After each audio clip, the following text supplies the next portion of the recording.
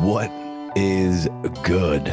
We're back. Well, I'm back. The boys are off. They're sick. But the show's got to go on. You know, two guys are sick. Got good genes, good Levi's over here. So only the strong shall survive. I'm out here. We're going to keep this podcast rolling. So today we're going to get into some dynasty stashes. And we're going to start off with the running backs, of course.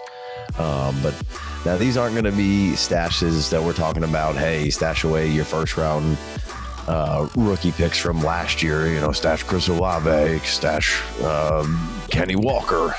These guys are going to be end of the roster waiver wire type guys. These guys aren't necessarily going to be league winners per se. But they're going to be guys that right now you could probably go add to your roster for free or very cheap as a kicker in a trade. And, you know, I know if you don't have a team full of top 30 players, what are you even doing? But in the real world of, well, fake football, you can always use a little depth. And I know nobody likes to talk about it, but I think some of these guys that we're about to talk about could be good either spot starts for you or, you know, maybe even the situation changes where some of these guys are free agents or the incumbent in front of them are going to be free agents. So you could get a little value swing and maybe you end up trading them or being able to use them in a trade in the offseason, or, hey, maybe you end up just straight up drafting these guys. But I know when you're in the middle of the season and you're catching shrapnel, just crushed with injuries, depth can be a very important thing. And I think some of these guys could help you provide that. And again, we're going to start with the running backs here. And we're going to kind of do the FFPC type guys. And if you're not familiar with that, that's like a little bit more shallow 20 to 22 man kind of roster. So maybe some of these guys are a little fringy and more in the not quite on your waiver wire, but could be kick-ins in a trade. And then we're going to work from highest DLF ADP to lowest ADP. So the first guy on the list is Jerome Ford. He's at 194 for DLF. Now, Kareem Hunt and Deon Jackson are unrestricted free agents coming into next year. A little bit about Jerome Ford. He transferred from Bama, so he was a high level talent. 1,300 yards, 19 touchdowns, 6.1 per carry last season at Cincinnati. Once he transferred, he's got 4.4 speed, 5'11", 215. He's been on the IR for a good portion of the season now. That could hurt you in the waiver wire position because he is on IR. So maybe somebody's not having to drop him because of a bench position.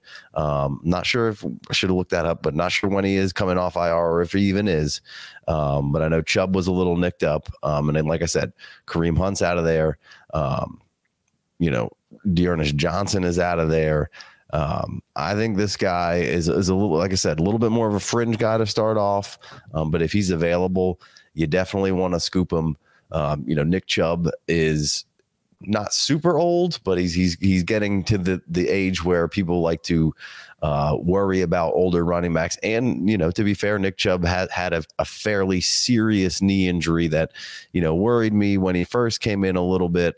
And it really hasn't been much of an issue, but, you know, as you get older, those things could start to flare up. And I just think Jerome Ford is somebody that I definitely like trying to scoop up off a waiver wire if he's in your FFPC or and any kicker in a trade. And what we mean by that is, you know, you're trying to put together a deal, and this guy's isn't going to necessarily tip the scales in any way and say, hey, whoa, I need a 2-back or I need a 3-back if you're going to throw Jerome Ford in. He's a guy that you're just going to try to pluck off of there and say, well, I'm building the trade. I'm just going to use him kind of as a throw-in that I really want. I'm not going to let him break the trade, but nobody's going to really assign too much value to him. So maybe you can just kind of get him for free in another deal that you're working. Next guy on the list, Dontrell Hilliard. He's coming in a DLF ADP of 205, unrestricted free agent this year. Again, another guy who just went on IR, had a little bit of a neck problem. So, you know, that could be hurting you a little bit because he's on IR and not hurting somebody's roster spot. But also another quick aside here is, if you should go find guys who are on IR right now and just put them on there, even if they're not great. Just go ahead and fill up your IR spot going into the off season, and maybe something comes of it, maybe it doesn't. You can just cut those guys, but fill up that spot. You might as well. Anyway, Dontrell Hilliard is an unrestricted free agent this coming off season, again on IR. But let's give you a little bit of why I like Dontrell Hilliard here.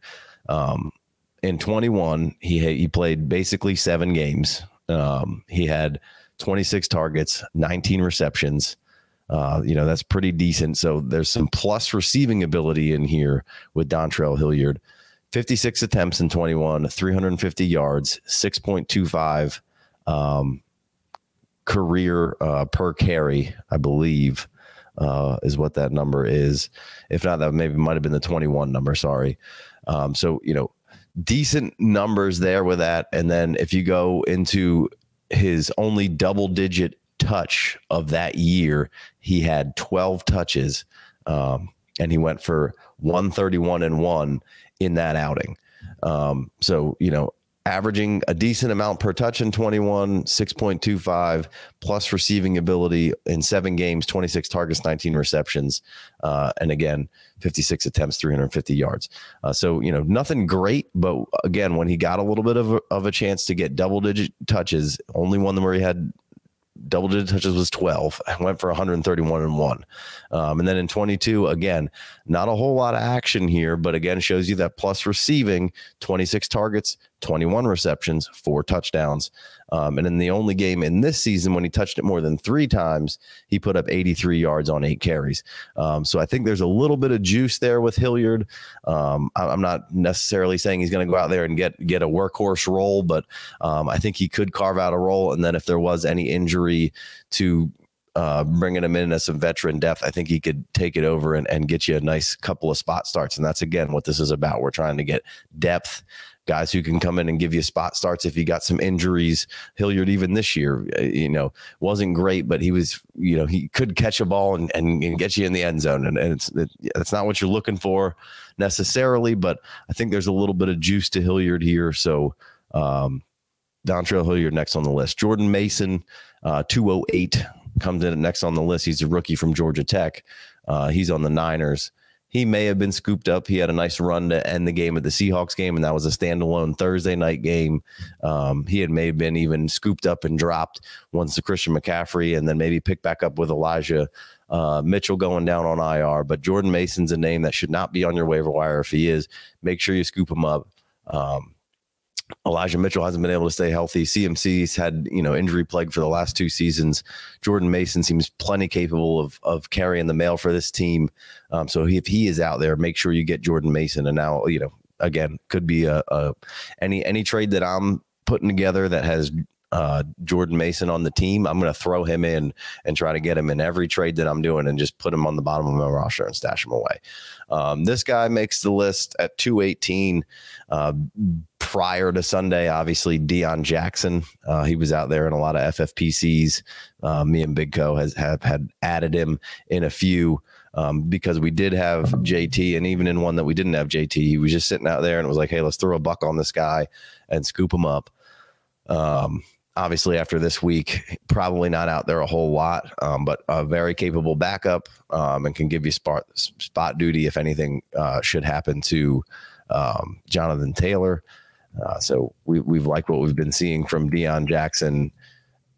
But again, a little bit of a bummer because of kind of what happened with Jonathan Taylor for your fantasy team. Obviously, if you're starting Jonathan Taylor this week, or that you won't be able to scoop him up for next to nothing here. So he's probably being acquired before this video comes out. But again, he's going to be, I believe, a restricted free agent or an unrestricted free agent next year. So he'll have another opportunity, and he's played well given the opportunity.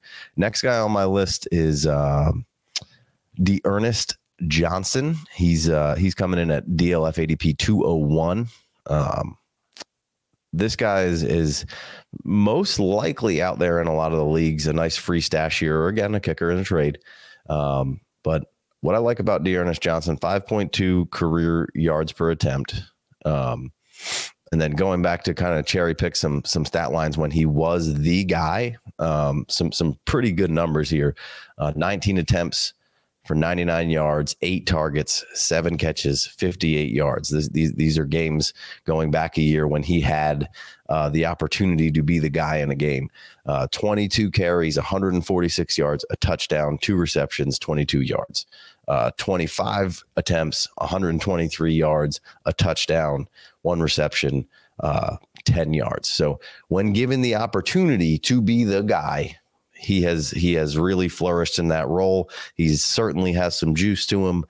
He is also an unrestricted free agent, like I led off with Jerome Ford, why liking him, because he's kind of only got Nick Chubb in front of him right now. Anything can happen. These some people will get shuffled around. There's obviously a big crop of running backs, free agent wise, coming in, and there's obviously a good crop of rookie running backs coming in. But for right now, like I said, scoop these guys up, put them on your team. What's the worst case scenario? You got to cut them, or you got them for free in a trade, or you threw an extra 4th at them or something, or whatever. So keep Deon Johnson should be in every one of your crosshairs.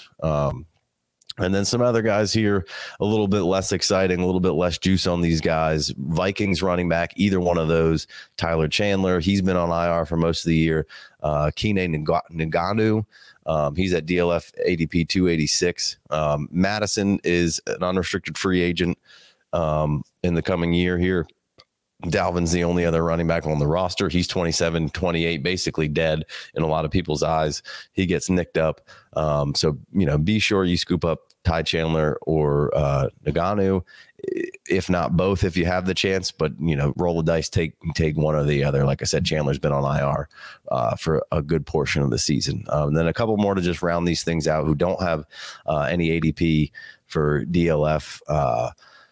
Salvon Ahmed, he's still only 23 going on 24. You just saw him in coming in the Bills Dolphins game. He is on the Dolphins still. He's a running back out of Washington, still, like I said, very young here.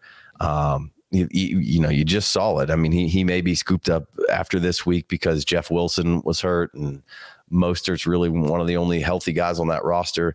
And then going back to the Dolphins roster, I believe Ahmed, Jeff Wilson, Mostert, the next guy on the list, Myles Gaskin, all unrestricted free agents. I don't know that the Dolphins have any running backs under contract next year. So, Ahmed could, maybe they bring him back for cheap if he has a nice run here, or, both Ahmed and Gaskin, nothing sexy about them, but they're free, and they've had points in the NFL where they've, been a useful player and startable in your lineups. And again, you just got reminded of Ahmed in this last game up in Buffalo for Miami, and still, like I said, 23 going on 24, Myles Gaskin, 24 going on 25. Good pass catching back with Gaskin there. And given a chance to be a 2 somewhere, or somebody gets hurt and can run around a little bit, I think either one of those guys worth just rostering on the back end of your team here going into next year, seeing what happens. And then Kylin Hill is the last one for me, just because I love the guy coming out of college here. Got banged up, was getting some special teams and a little bit of run here and there. Recently cut from the Packers, with LaFleur citing some, not loving him in the role that he necessarily had coming back off a long rehab injury. So, I don't necessarily love that attitude per se, but we'll see how that plays out. And I think there's some talent and some skill there that, like, there was a lot of explosion, and I've been using the word juice a lot, which I will continue to do. Kylin had a little bit of that. And again, coming back from an ACL or a knee injury, and he's not even on a roster right now. So he's certainly out there for you. So that's going to wrap up the Dynasty Stashes. We'll be coming to you with a rookie mock here very shortly. We're going to be start doing player profiles for rookies as well, like individually, like 15-20 minute breakdowns on those guys. So be sure to like, subscribe, comment below, 5-star reviews, all those good things. We appreciate you guys. And we got wide receivers and tight ends if you haven't checked those out yet. So we'll catch you next time. Peace.